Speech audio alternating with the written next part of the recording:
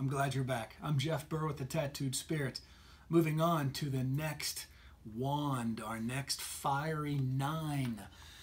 Nines with the wands represent the compromises and struggles involved with the quality of that suit. That suit is wands, right? Look at this character. Look really, really close at him. If the quality of the wand is activities and doings, the compromises and the struggles with that activity of doing is that of just being battle worn, just like this character. Of just after the fight, after all the activity, after the activities have come to an end, that's all you still see is the fight. That's all you still see is the activities of doing. You can't ever let it go. Okay, we have this wonderful buildup of all of these stages of wands, okay? This instruction on how to go about your activities with joy and celebration and bringing them into the actions of your life, knowing that you actually have to get up off your ass and do stuff with the intentions and motivations that you're given. Having those activities come to an end, now you have to let them go. This is the sign, it's the inherent struggle with wands, the activity doers, to just let the activity, especially whenever it's done, go. This is the inherent struggle with the wands. That's what the 9 represents in this particular suit.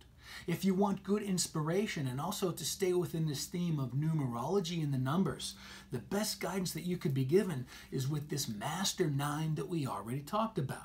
Imagine if this character, this battle-worn character, all he sees is the battle that he can't let go of, if he just took the time to do this contemplate card, to become the hermit, okay? And to just sort of understand what he already went through, digest, and do what this hermit did. Remember also what we learned with this hermit. Also, after the period of activity has done, you get the chance to reflect of those things that didn't serve you in that activity. This is the influence that guides over all of your actions. At that stage of the 9 of Wands, whenever you say, okay, this is done. Okay, it has come to an end. It's time to reflect, to contemplate, to be the hermit on what I have accomplished, right? About what I had set out to accomplish, with, represented by this card. And then you see all those things that did not serve you in that activity, in that relationship, to stick with this theme of relationship in the wands. Well, the next time I see that coming, I'll know better, okay? This is a wonderful influence on how to get past this stage of being kind of locked up, kind of closed off your heart. Look at the real imagery of this card, how he's closing off his heart. This has other implications as far as, letting go of any particular pursuit or intention that you had wished to accomplish in your life. This also, again, we'll stick with the theme of romance, being closed off. This represents that person who says, I'm not going to try another relationship because, well, I was hurt once really bad and you don't really understand how bad it hurts. So I'm just going to close off. And they stay in this particular stage just way too long that it doesn't serve them anymore.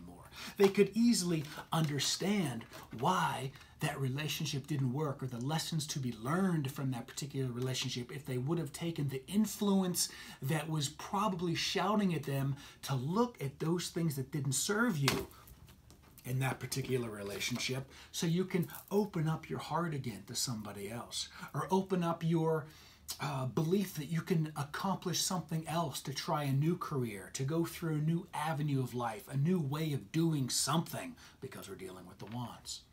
Okay? If it comes in reversed, if it shows reversed, that probably could indicate to you that you're just overwhelmed at whatever activity that was, that you are completely burned out, that all those wands have just sort of just completely, have not, they don't stand up anymore. There's nothing really holding you back from moving on. You can see this character's free to move, but here, it becomes just a mangled mess of not being able to learn from your past, whatever you were trying to accomplish at that particular stage, depending on whatever you're inquiring about in the reading. I hope that makes sense.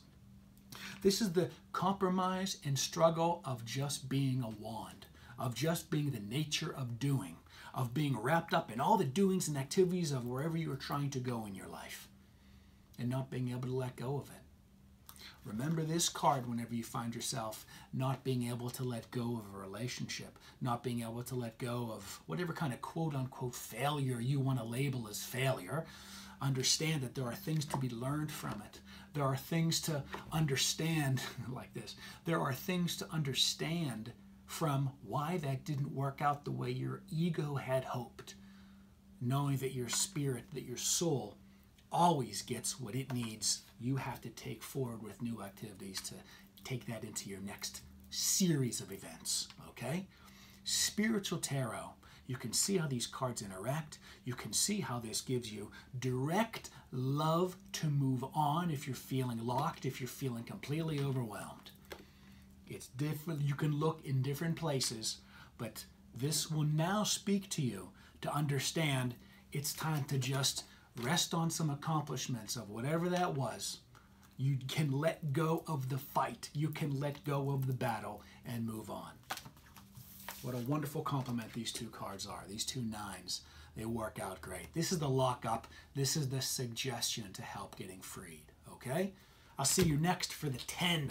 We're going to stop at the 10s of all of these pip cards and before we move into all the court cards separately. But I'm really excited. This is just the abundance of that which is the suit. Next.